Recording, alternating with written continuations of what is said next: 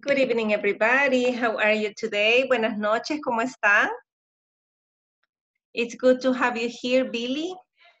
Let's see, Ronald, Glenda, Emmanuel, Clelia, Freddy, and I think that Manuel, yes. Okay, perfect, very good. So tonight we are going to start the section number 5. Remember that this is our last week in module number 5. Welcome, Grisela. So this week, from today until Wednesday, we are going to mute you. Lo voy a poner en mute para que nos podamos escuchar. Okay, I will mute you all. A ver.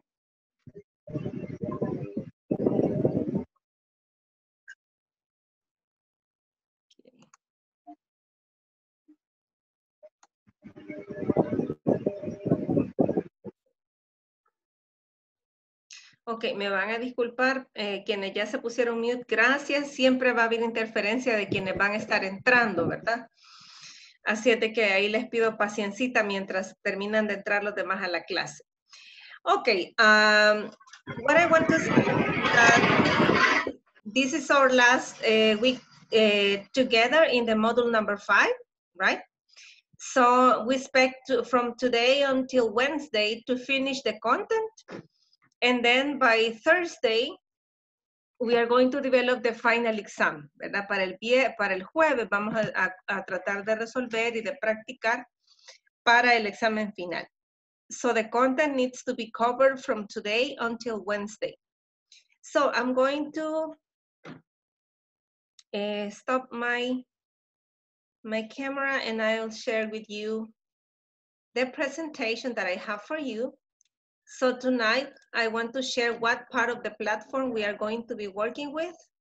So we are in the lesson objective 5.0 that says by the end of this class, you will be able to talk about different and let's see, let me expand it. Yes, different, excuse me, cities and international time zones. Additionally, you will practice a conversation between two people in different time zones. And then in the platform, you have a vocabulary in conversation that says, what time is it there? Es como, ¿qué horas son ahí, verdad? What time is it there? So you can go to the platform and play the video and watch it many, many times. So you will learn different vocabulary about time zones. Then by the end of this class, also, you will be able to ask and answer questions using time expressions and practice giving the time or asking the time. You will learn that we have more than one way to say the time. For example, in the video, you have it's 2 o'clock, it's 2:05, it's 2:15, it's 2:30, or you can say it's 2:30, it's 2:40, or it's 20 to 3, it's 2:45, or it's 2:45, and so on.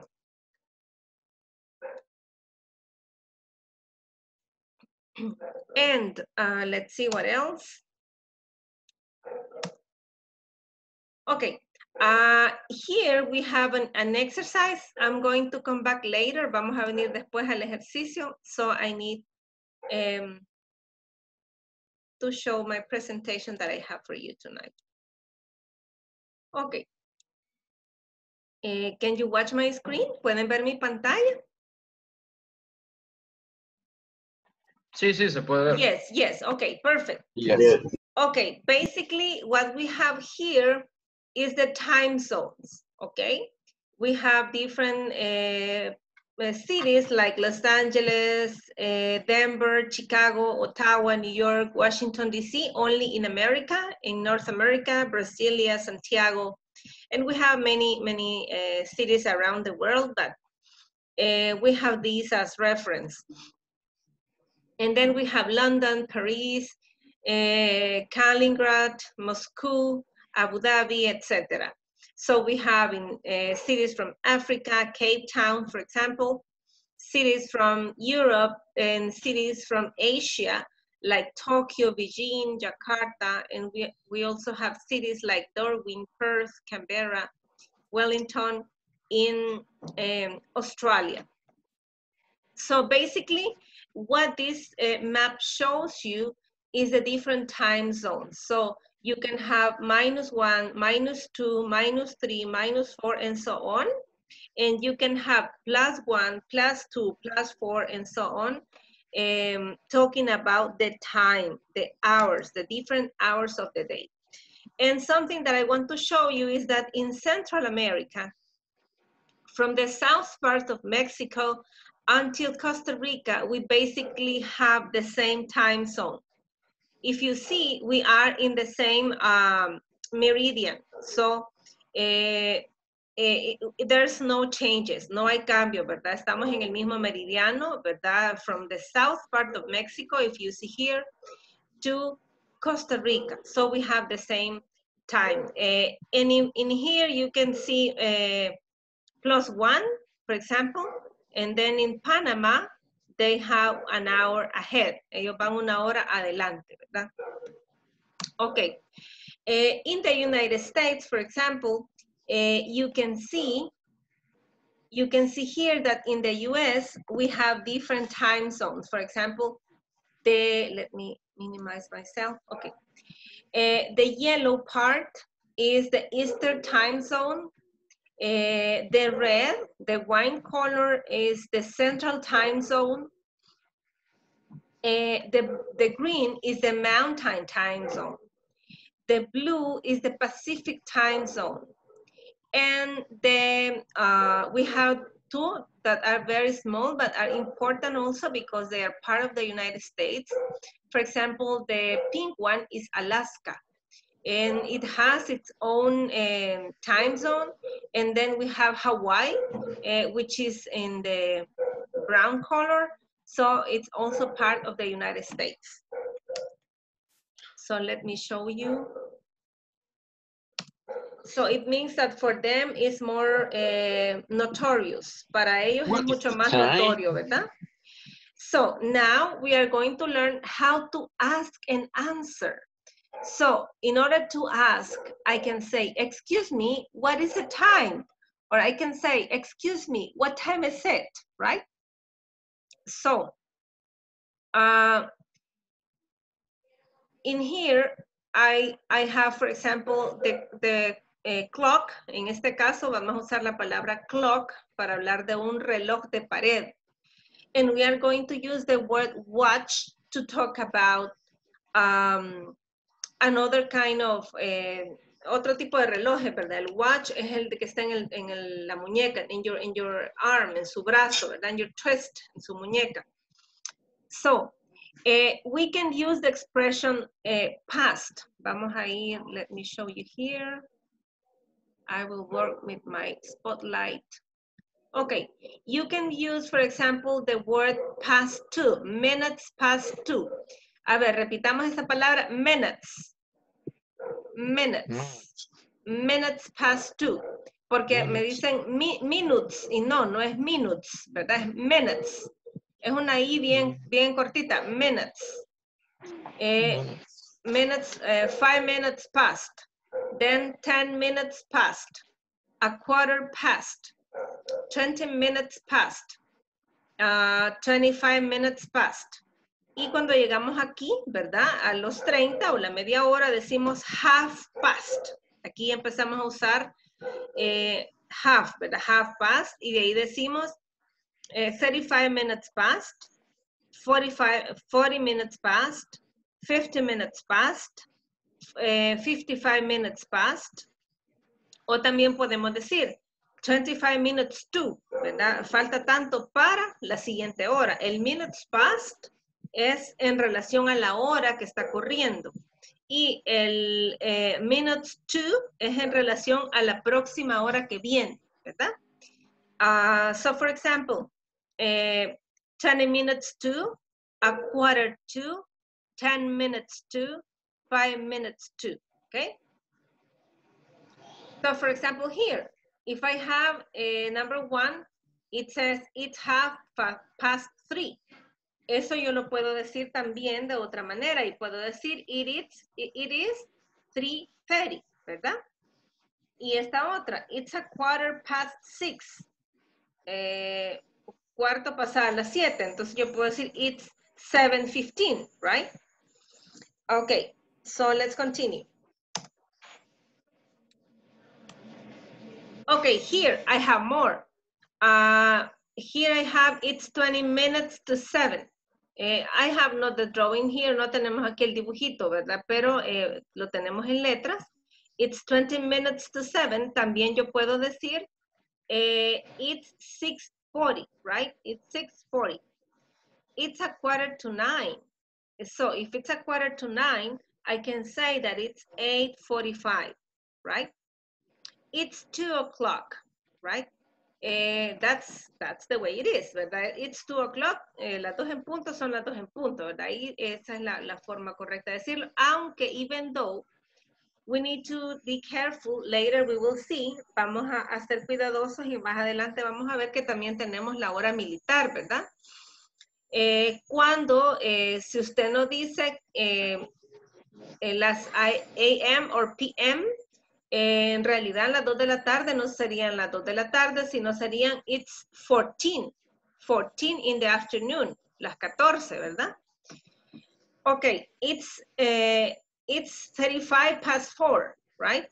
O it's 4, yeah, or it's 25 to 3, ¿verdad? Si son it's 35 past 4, entonces tenemos it's 25 for 3. O to 3, ¿verdad? En este caso. It's 10 minutes to 12, right? Or it's 11:50. It's 5 minutes past 8, or it's 8:05. Recuerden que ahí, cuando aprendimos los numbers, we said that for the time, we use the 0 as O, ¿verdad? Cuando decimos la hora, el 0 se convierte en O. Se escribe O-H y se dice O. It's a 10:15. If it's a 10:15, it means that it's 10:15. It's 11:30. So it's 11:30. So those are the possible ways to say the time. So here, for example, I need a volunteer. Necesito 1, 2, 3, 4, 5 volunteers. Necesito 5 voluntarios. Para que yo le voy a preguntar, excuse me, what is the time? For example, for number 1, ¿quién me quiere decir? The answers are here in my right side. Las respuestas están en mi lado derecho, ¿verdad? Solo la tienen que leer. Adelante, Manuel. Adelante, Manuel. Is 20 to 6. Perdón, the number 1, la primera. Aquí donde estoy moviendo el ratón. Acá. El puntero. Sí. 6 o'clock. Yeah, it's 6 o'clock. Thank you, Manuel. Thank you very much. Okay, Grisela, number 2. What time is it, Grisela?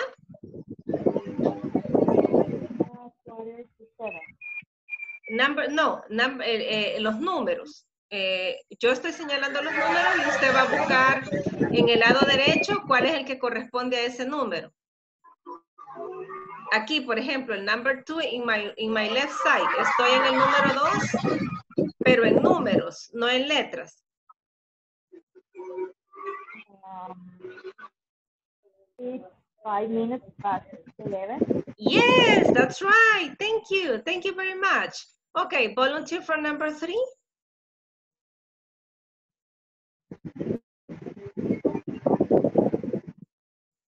Hello, volunteer for number 3. ¿Ya? Si quiere lo digo yo, Dina. Adelante, Dina. Thank you. It's 6:45. Thank you. Thank you very much. Okay, I need another volunteer. 2 more volunteers. Necesito 2 voluntarios más. Okay. What time is it? Excuse me. What is the time here?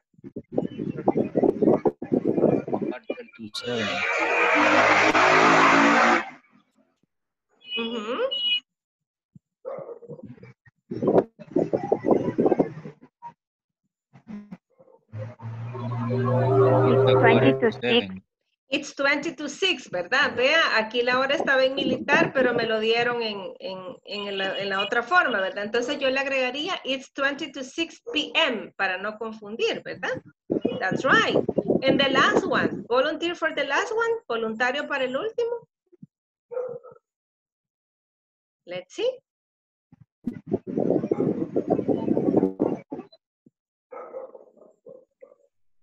Vea que está en horario militar, pero la respuesta está en el otro horario. 9 p.m. It's 9:30 p.m. Right. Thank you. Thank you very much, my dear participants. Okay, I have here more, right? Aquí tenemos más. So, let's see. Vamos a ver esto. For example, in here, aquí tenemos las 18, ¿verdad? En este caso tengo 6 p.m. Y aquí 5:45, ¿verdad? Puedo decir 5:45 o qué otra forma puedo decir. It's 5:45. Very good. So here I can say 11:20. 11:20. ¿Qué otra forma lo puedo decir? It's 20, comienzo, ¿verdad? Con los minutos. Y 20 past, y utilizo past, ¿verdad? Así como está aquí, past. Acá, past is 20 past 11. Yeah, in here, it's 2:15 p.m., right? O puedo decir también, it's 15 past 2. Okay. Let's see, lo voy a silenciar un ratito y voy a irles diciendo, ¿verdad? Para podernos escuchar bien. Aquí yo puedo decir, it's 4:30, y si usted lo sabe, lo puede decir usted solito, aunque no le escuchemos para evitar, digamos, la interferencia. It's 4:30, pero también puedo decir, it's 4 past half, right? Or it's 4:30 en este caso. 21, let's see. Aquí decimos, it's 9:55. O puedo decir, it's 5 to 10, ¿verdad? 2, right? It's 5 to 10. It's 2:25. O también puedo decir, it's 25 past 2. It's 7:05, right? O puedo decir, it's 5 past 7 p.m. It's 1 p.m. o'clock. It's 10:10. Or I can say it's 10 past 10. Okay, right. So here you have again the clock.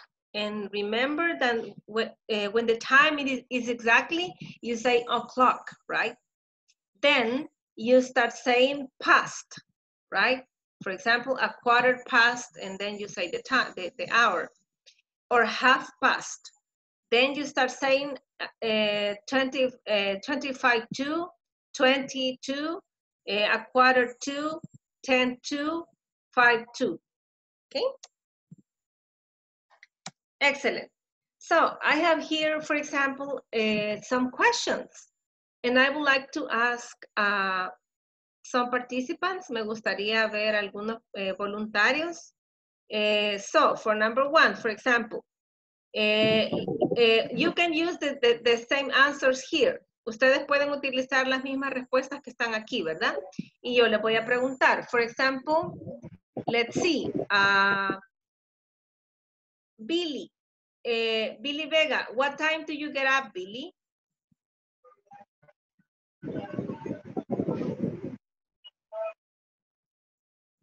No sé si Billy nos pudo escuchar. Le vamos a quitar el mute.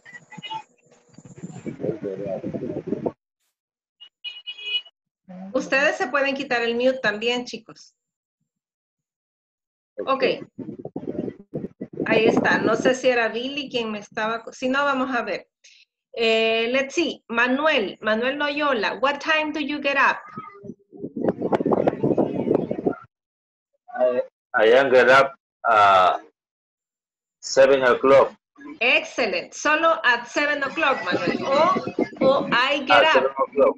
At 7 I get o'clock. up. O puede decir I get up, pero sin el am. Oiga, ¿sí? Porque ya tenemos el verbo get up. Entonces ya el am ya no es necesario. Ok, thank you. Clelia Bojorquez, can you hear us, Clelia? ¿Nos puede escuchar? Sí, teacher, escucho. Okay, Clelia. What time do you wash your hands? At half. At 7. Excellent, thank you. Okay, let's see. Carlos Bonilla. Carlos Bonilla, what time do you go to school? At 8 o'clock. Excellent, thank you. Let's see, Tina ya participó. Vamos a ver, Freddy Ruiz. Freddy, what time do you have lunch? At 1 o'clock. Okay, thank you. Glenda Aguilera, what time do you come home?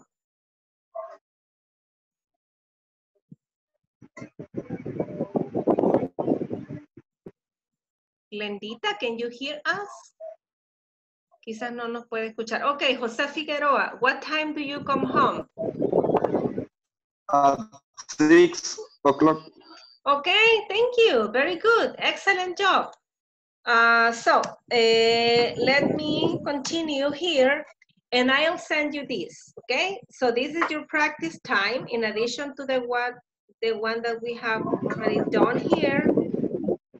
So just let me send you this image for you to continue practicing in the breakout rooms. So here we have some questions and it says, what time does she have lunch? What time does she get up? Que cuando vamos a hablar de una tercera persona, ¿a qué horas fulanito o fulanita hace tal cosa? Utilizamos el auxiliar does, ¿verdad? Recuerda que más adelante vamos a estudiar esto, ¿verdad? Del do y does, pero cuando hablamos de él, de ella, o de he, she o it, utilizamos el auxiliar does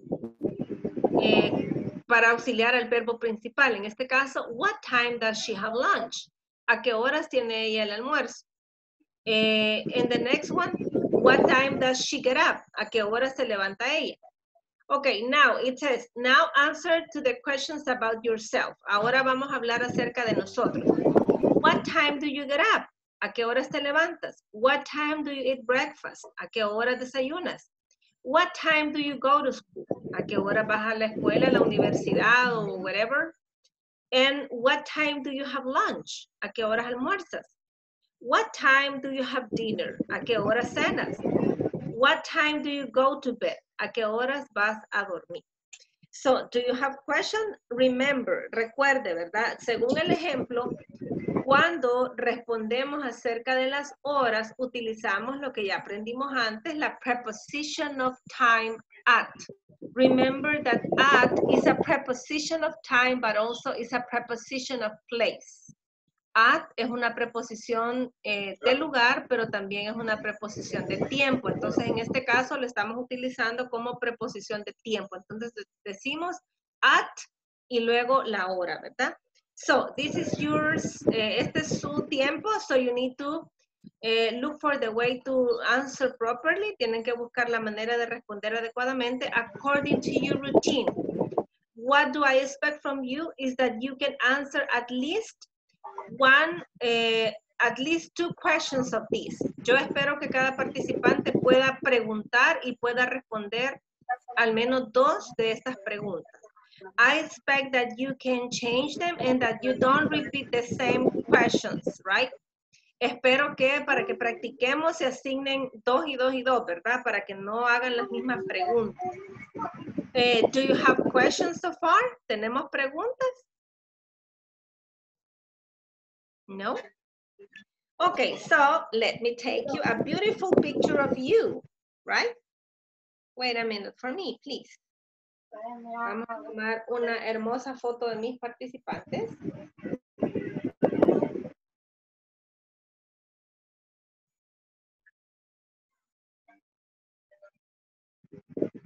Okay, pretty, beautiful. Okay, so let me send you to the breakout room. So today we are just 12, so we are going to have just 4 groups, right?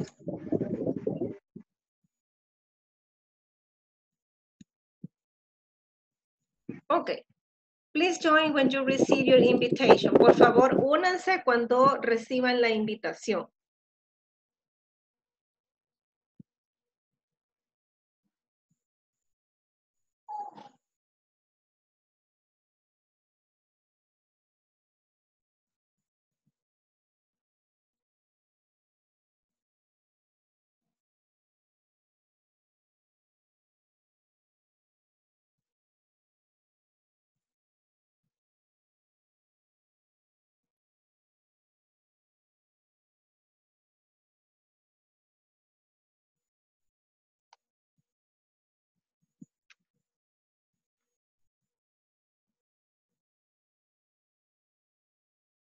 Primero dice, ¿a qué hora te levantas? Usted dice a las 5 de la mañana.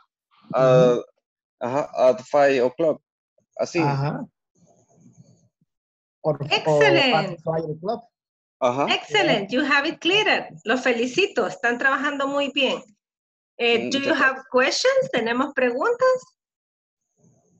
De mi parte, no sé los compañeros. My dears, Billy and Freddy, is everything No, okay? teacher.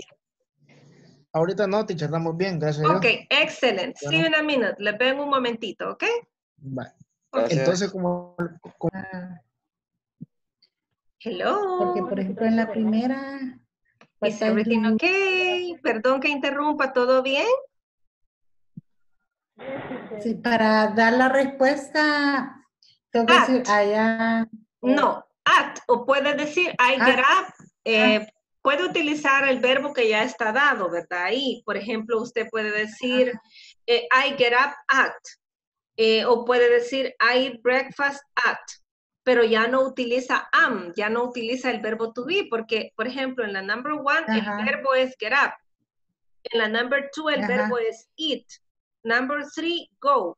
Number 4, have. Number 5, have. Y number 6, go. Entonces solo dice, por ejemplo, I go to bed at 10 p.m. Voy a la cama a las 10 de la noche. Ya no utiliza el am, ¿sí? Y si no, simplemente at 10 p.m. ¿Is it okay? ¿Estamos bien? Ok, les perdí, chicas, pero espero que haya podido responder adecuadamente.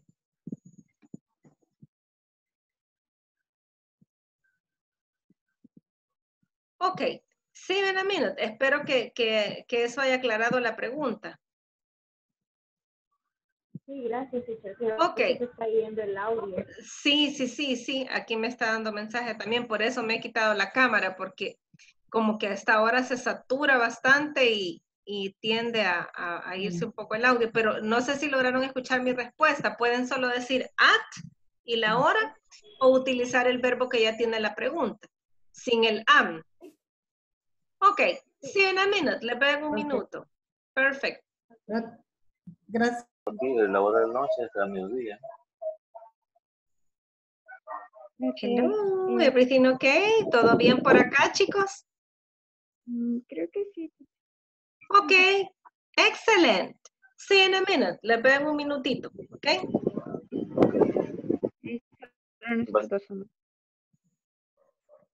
Le pregunto. Sí, está bien. Hello, everything okay? ¿Todo bien por acá? Yes, teacher. Excellent, perfect. I let you practice and I'll see you in 10 minutes. Los dejo practicar y los veo en 2 minutitos, ¿ok? Okay, teacher, thank you. Perfect, see you.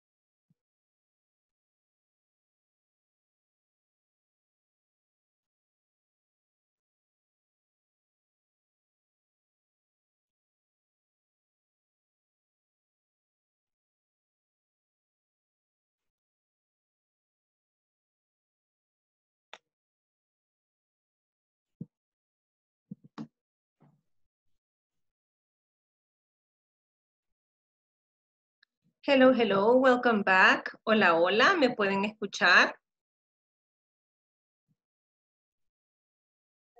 Yes, teacher. Okay, excellent, my dears. Because of the time, I have to stop the practice here. Por el tiempo, vamos a parar la práctica aquí. Because I would like that you can have the chance to express what do you practice in your small groups. So, what team would like to start? Me gustaría darle el espacio a los equipos, ya que no somos muchos esta noche, creo que podemos participar prácticamente todos. So, who wants to start? ¿Quién quiere comenzar? Let's see, vamos a ver. Manuel. Ok, Manuel en team, el equipo de Manuel. Linda. Hi. Ok, adelante.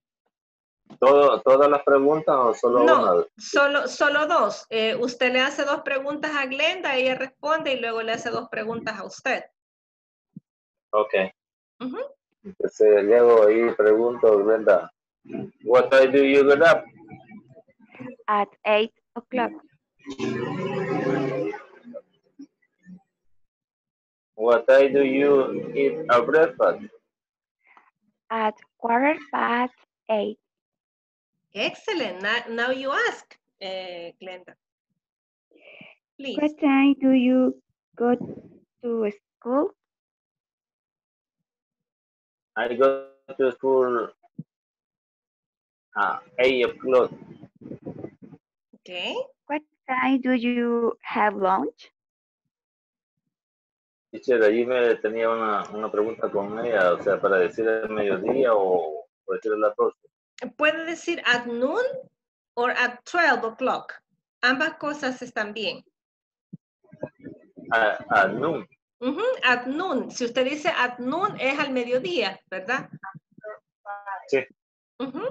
Puede ser entre las 12 y la 1, ¿verdad? Eso es el noon. Entonces, I have a noon. I have breakfast at noon. I mean lunch. I have lunch at noon. I have lunch at noon. Yes. Okay. Excellent. Thank you, team. Thank you very much. Okay, who wants to continue? ¿Quién quiere continuar de los demás equipos?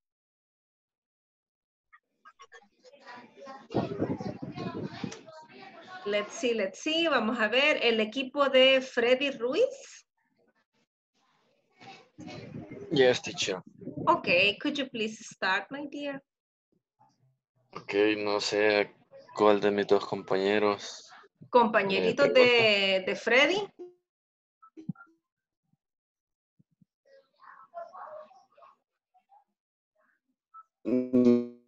Hay uno de los compañeritos, Clelia creo que tiene problemas de audio. ¿Por aquí? Ah, ok, vamos adelante. Ok, entonces no sé si tú preguntas. Dos a cada uno, como hicieron los anteriores. Yo comienzo entonces. Okay. What time do you get up? At minutes past to 5. What time do you eat breakfast? At 7:30. Okay. Okay, thank you. Now you ask, my dear. Ahora pregúntale usted. What time do you go to school? At 6:45. What time do you have lunch? At 12 o'clock. Ahora el compañero Billy, no sé si estará. Hola Billy, ¿nos escucha? Hola Billy. Sí, ahorita le escucho. Ah, perfecto. Ahora pregúntele a uno de ellos, Billy. Va. What do you have? Perdón, ¿cuál sería esa? La primera. What time? What time do you get up? Get up. Get up, ajá. Get up. Ok, ¿quién le responde a Billy, chicos?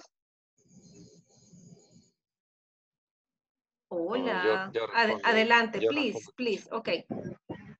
At 5:30. Ok, next question, Billy. What do you have breakfast? Breakfast. What time? What time? Okay. Esa What? sería la segunda, ¿verdad? Sí. Okay. At 10 minutes past 6. Okay, excellent. Thank you very much. Thank you. Because of the time, I won't ask you to ask Billy, but it's okay. Thank you. Thank you, my dear participants. Next team, siguiente equipo. Let's see, vamos a ver el equipo de, no sé si Emanuel estaba en este equipo. No. Adelante, Manuel, en team. Yo estaba con Glenda Aguilera. Ay, sí, perdón. No, pero ese era Manuel. ¿Y en Manuel Sanabria? No, él. Hola, Emanuel, ¿me escucha? No estoy segura que nos está escuchando, Emanuel. Se oye un poquito de interferencia, quizás tenga problemas con el audio. Dina, my dear Dina, no sé si Dina nos logra escuchar.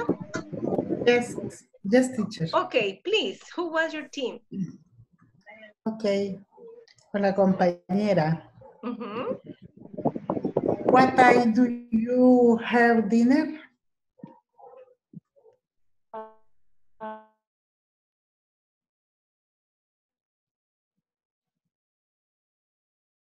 La perdimos a la compañera. Se le fue el audio. Ok, está bien. Entonces, en lo que regresa la compañera, vamos a ver. Pregúntame a mí, mi estimada. ¿Ofelia? Would you like to ask me? ¿Le gustaría preguntar? Sí.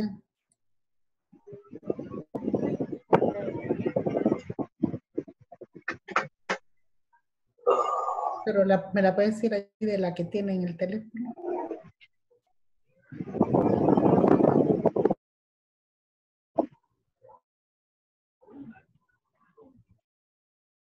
Okay. Hello, hello, can you hear me? Ahí están las compañeras. Adelante.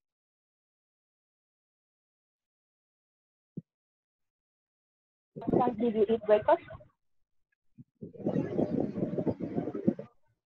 I eat breakfast at 12 o'clock. What time do you have lunch? I have lunch at 6:30 p.m. Okay. Okay, excellent. So, did you finish? Perdón, ¿terminaron o van a hacer otra ronda? Sí. Oh, that's it. Ya hicimos 2 y 2. Okay, excellent. Thank you. That's it. Thank you very much. Okay, who's missing team? ¿Quién falta, equipo?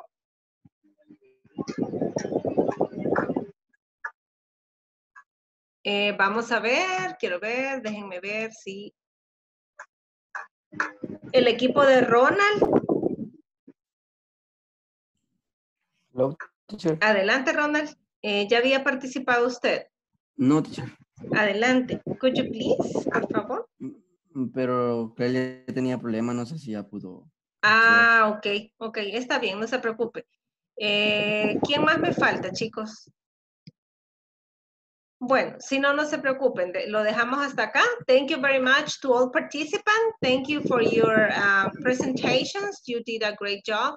I'm going to mute you just to conclude this topic. Voy a silenciarlos para ir terminando este tema. I'm going to stop sharing. Vamos a dejar de compartir esta pantalla and I will go back to the platform view. In your platform, you have this exercise and they provide you a clock and then they ask you to please provide 2 different ways to say the time. Usted tiene que proveer 2 maneras de decir la hora, ¿verdad?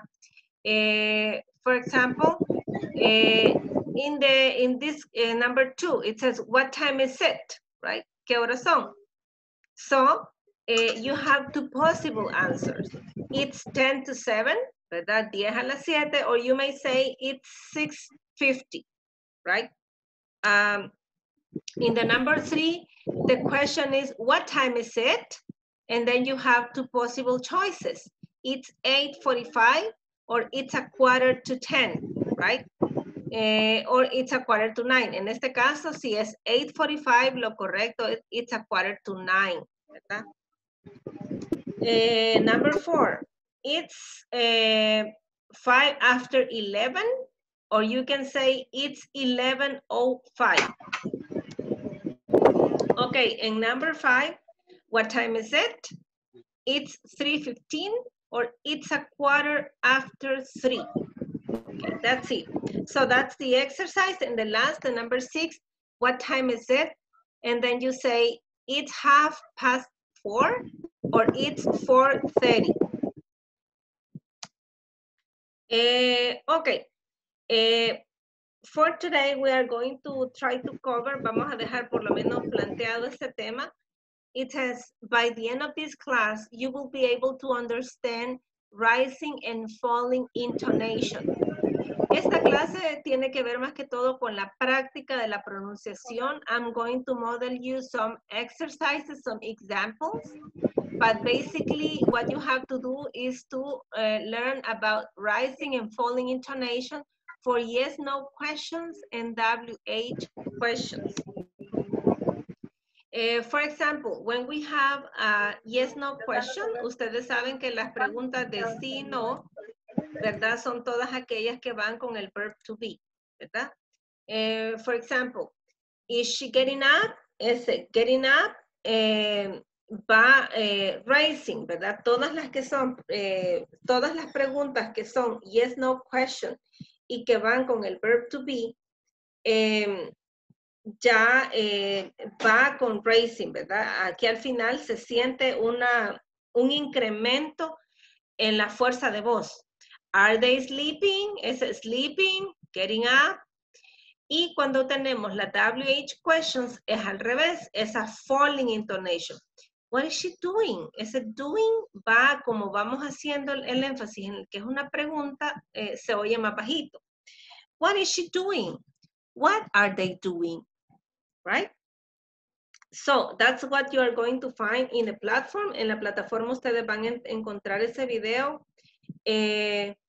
Solo déjenme responderle aquí a Carlos.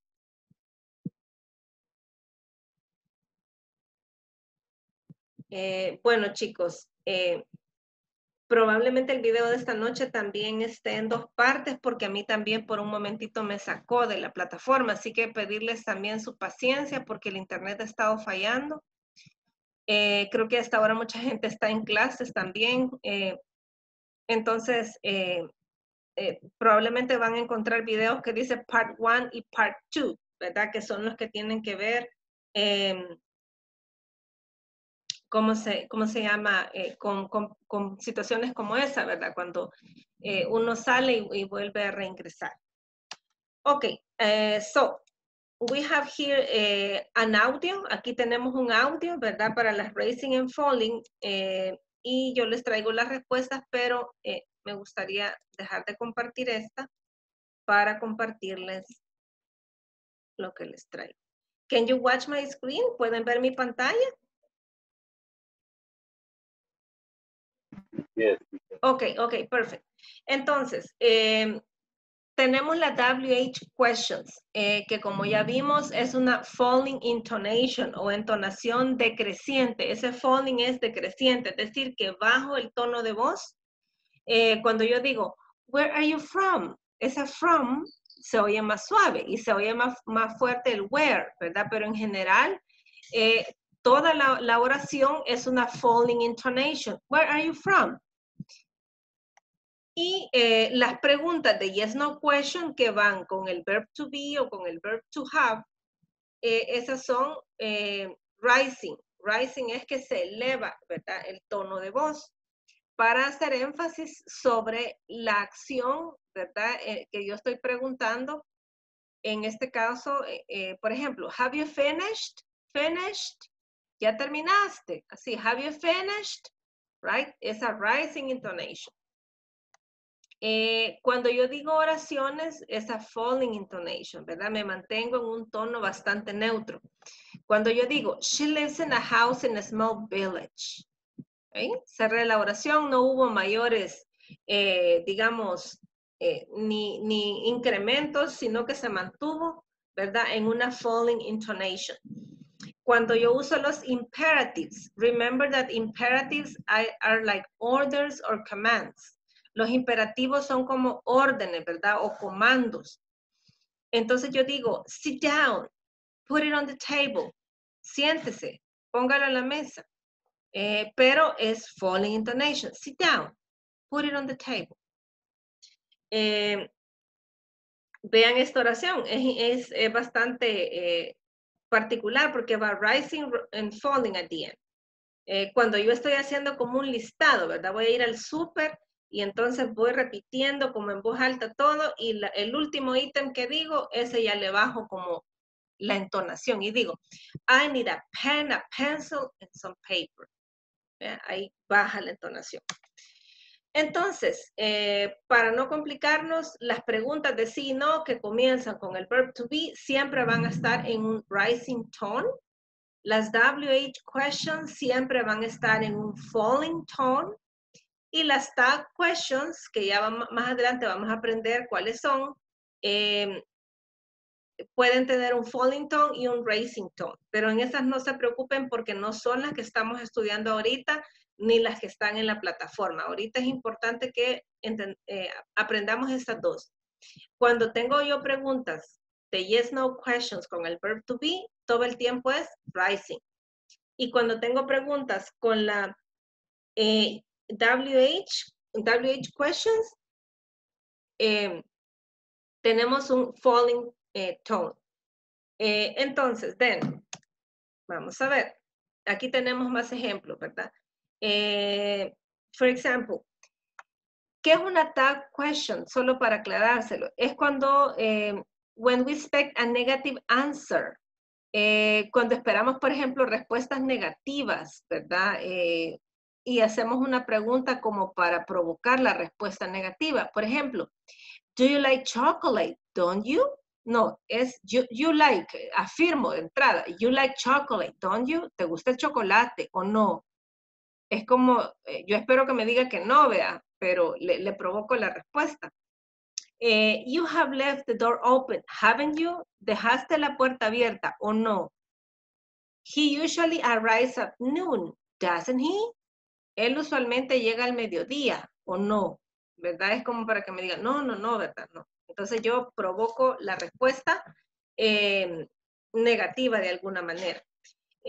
Also, they are statements to encourage the listener. Come on, you can make it. Come on, it won't take a minute. Es como, vamos, sí lo puedes hacer. O vamos, solo te va a tomar un minuto, ¿verdad? Es como para animar a alguien a que haga algo. Ya dijimos que las yes, no questions todo el tiempo van a ser raising. So, is she gone? Y también tenemos algunas incomplete sentences when the speaker intends to continue. Hay también cuando tenemos oraciones incompletas, ¿verdad? For example, if you wait there, well, if you're going to play. But basically, what I want you to understand is this.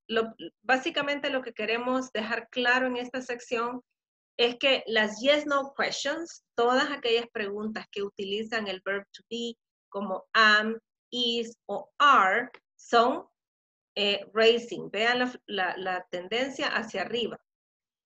Is his name Juan? Is she from China? Is he the teacher? Is class at 9? Y cuando tenemos WH questions, entonces tenemos falling, ¿verdad? Vean, va hacia abajo. What is his name? Where is she from? Who is the teacher? When does the class start? And then we have here more examples. Tenemos más ejemplos, pero por el tiempo ya no nos vamos a meter un poco en eso, sino más bien ver otros ejemplos aquí. Vea que cambia, ¿verdad? La entonación es un cambio en el tono, digamos, de voz, que puede ser, ya dijimos que rising es creciente, or falling, decreciente. Ya dijimos la yes, no questions use rising intonation. Did you lock the door? Le echaste llave a la puerta y hago énfasis en door. Did you lock the door? Y las WH questions use falling intonation. Esas siempre se mantienen igual y al final incluso le bajamos la intensidad al tono. What time does the bus arrive? Statements using falling intonation. I like chocolate. ¿Verdad? Las oraciones afirmativas también tienen una entonación decreciente. Y cuando tenemos choice questions, las choice questions es cuando me ponen a escoger entre una cosa u otra, ¿verdad? Entonces la primera cosa use rising and the last one is falling. Do you like fall?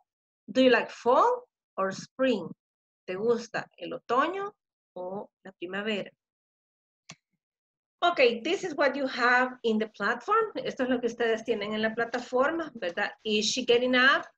Are they sleeping? What is she doing? What are they doing? Okay, here I have some. Aquí tenemos algunos, ¿verdad? Solo para crear un poquito el ejercicio y ver si se comprendió. Number one, are you going to the shops? What do you think I'm using? ¿Cuál creen que estoy usando en la número 1, parte A? La primera, la que acabo de pronunciar. Rising or falling? Rising. Rising, ¿verdad? ¿Por qué? Porque es una yes, no question. Estoy utilizando are. Escuchen la siguiente. Where are you going? Falling. Falling, ¿verdad? ¿Por qué? Porque es una WH question. Okay, number two, part A. Shall I open the window? Rising. Rising, ¿verdad? Next, why are you opening the window?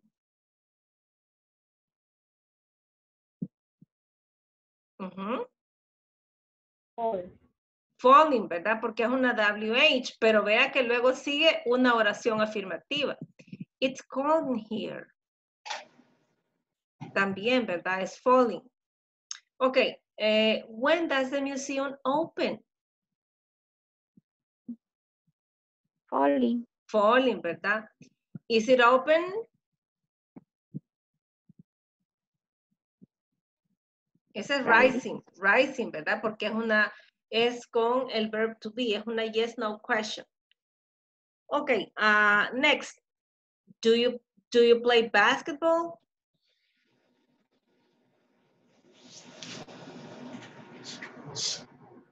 Rising.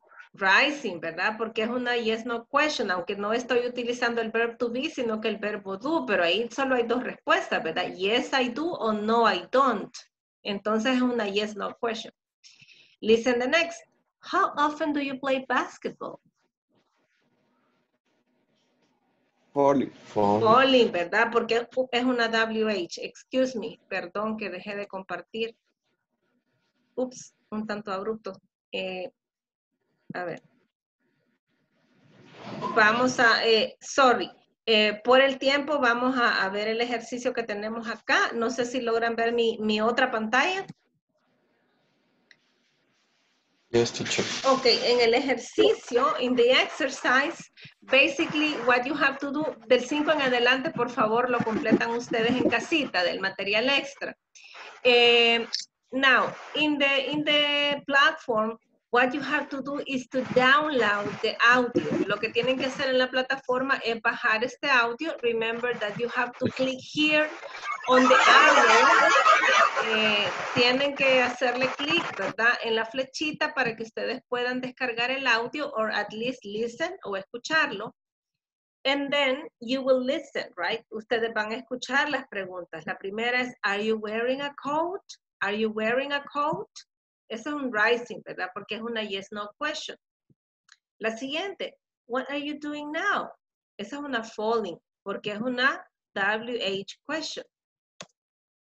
Ok, let's see. Veamos el siguiente. Number 3. What time is it? Es una falling, ¿verdad? Porque esta es una WH question. Is it midnight?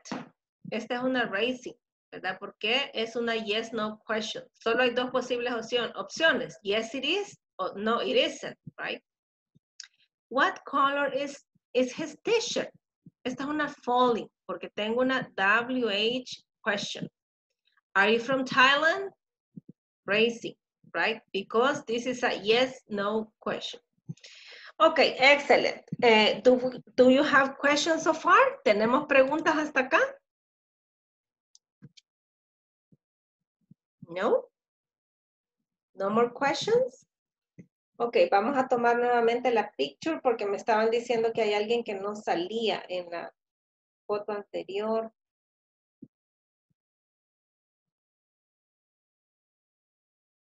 Ok, espero que ahora sí.